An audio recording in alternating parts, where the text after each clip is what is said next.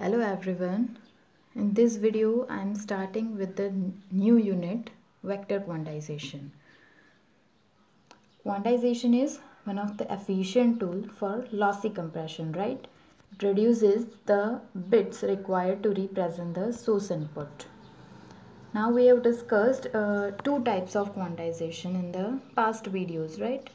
One is scalar quantization and another is vector quantization.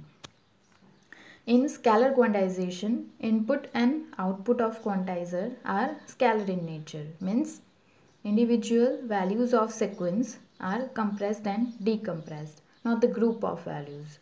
In vector quantization, input and output of quantizer are vector in nature, means the input values of sequence are grouped together or clubbed together in vector, and then that vector is compressed and decompressed.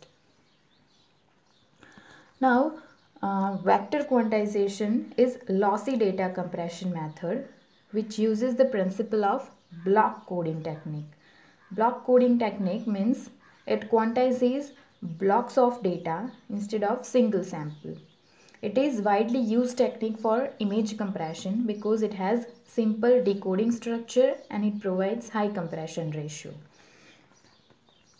Now, this vector quantization concept is based on Shannon's rate distortion theory. Shannon's rate distortion theory says that the better compression ratio is always achievable by encoding sequence of input samples rather than the input samples one by one. Means when you compress sequence of input samples together rather than the input samples one by one, you can achieve better compression ratio. Now in vector quantization, image compression, it is used for image compression, right? So there are three major steps in vector quantization technique. The first one is codebook design. Second step is vector quantization and coding process, and the third step is vector quantization decoding process. Now take an example of image compression. Here consider this figure. In vector quantization based image compression, first the image is divided into non-overlapping subblocks. Then each subblock is converted into one-dimensional vector. This vector is called as training vectors. Means you divide the image into non-overlapping subblocks, then represent each those subblock by vector, and this set of vectors are called training vectors. Now from the training vectors that you have generated from the subblocks, a set of representative vectors are selected. These representative vectors represent the entire set of training vectors. So only subset of the vectors are selected from the training set, which are called as representative vectors. Now the set of these representative vectors is called as code book. Here as you can see here, this is the code book, and each representative a vector is called code word or code vector. The vectors which are present in the code book is called as code vector or code word. Now for each image input image block, the closest code vector in the code book is selected. Now how to find this closest code word or code vector for the input image block? The closest code vector for the image block is the one that has minimum distortion or minimum squared Euclidean distance from the input image block. Now there is index for each code vector in the code book, as you can see here.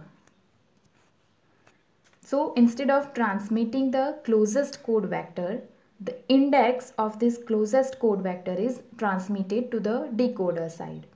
Here the compression is achieved because the index of closest code vector in the code book is sent to the decoder instead of original image block, right? Now as you can see from the figure, the first step is to group the source input into the vectors. So First, input sequence is grouped together in vectors. Then at the encoder side, the closest code vector from the codebook is found here using some distortion measure. Now this same codebook is present at both encoder and decoder side. Then instead of sending the closest code vector for the input vector, the index of code vector is sent at decoder side. At decoder side, table lookup is performed. The index value is received at the decoder side and the table lookup is performed to find the code vector for the received index value. So from the received index, the code vector is found.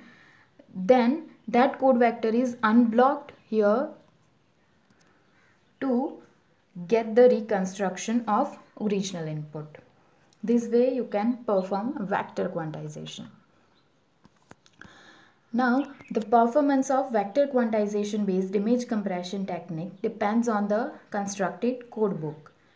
The search complexity increases with the number of vectors in the codebook. Obviously, when there are more number of vectors in the codebook, then you have to find distortion with all the code vectors in the codebook for the input vector. So, search complexity increases. Now, the number of code vectors n in the codebook depends on two parameters. First is rate r and another is a dimension l. How can you find dimension of vector? Dimension of vector is number of individual values in single vector. Suppose if there are 3 values in the vector, then it is called 3-dimensional vector. If there are 4 values in the vector, then it is called 4-dimensional vector.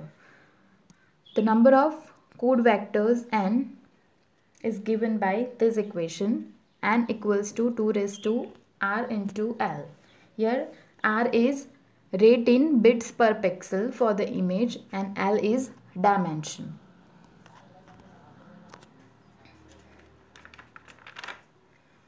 So this equation, from this equation we can say that rate increases as the number of code vectors increases. So the size of codebook also increases. See the example of vector quantization. Suppose there are 2 input vectors. The first vector is 0.75, 1.27 and the second vector is 1.78, 2.11. Here there are 2 individual values in single vector, so it is 2-dimensional vector.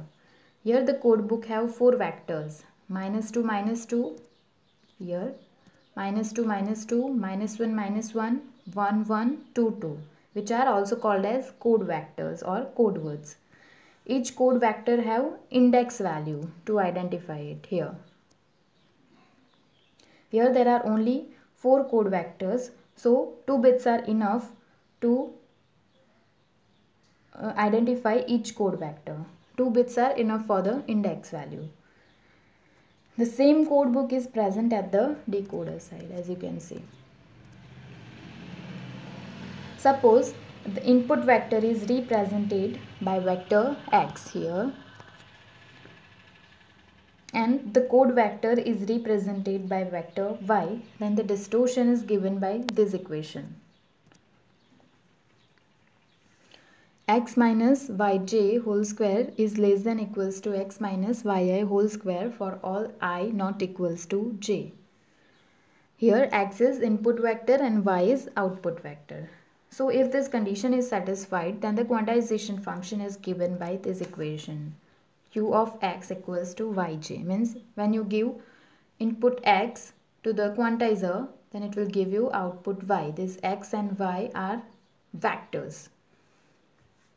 This is yj is output only when the distortion between x yj is less than equals to distortion between x yi for all I not equals to j. For example, consider input vector is x and it is first vector. Consider first vector 0.75 and 1.27. Then the first step is to find the closest code vector, right, from the code book for the input vector, so that the distortion or Euclidean distance measure is used here. The first code vector in the code book is this, -2, -2. So find the distortion for that, which is here. If you find the distortion between input x and the first code vector -2, -2, then the distortion is this, 18.2554. Now the second code vector in the code book is -1, -1. So find the distortion between input vector x and second code vector -1, -1. So the distortion is 8.2154. Now the third code vector in the code book is here 1, 1. So find the distortion between input vector x and third code vector 1, 1. So it is 0.1354.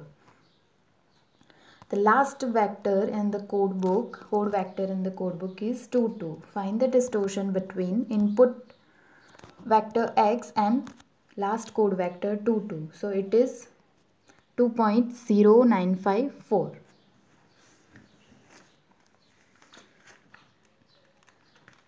So for the code vector 1, 1, here the distortion is minimum, as you can see. Here the distortion is minimum.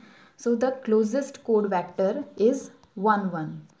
For the input vector 0.75, 1.27. So its index, the index for the code vector 1, 1 is 1, 0. So it is sent at decoder side. The decoder will perform table lookup operation to find 1, 0. Here 1, 0 is here. So it will find the code vector 1, 1, right? So for the input vector 0.75, 1.27, the reconstructed vector at the decoder side is 1, 1, this one.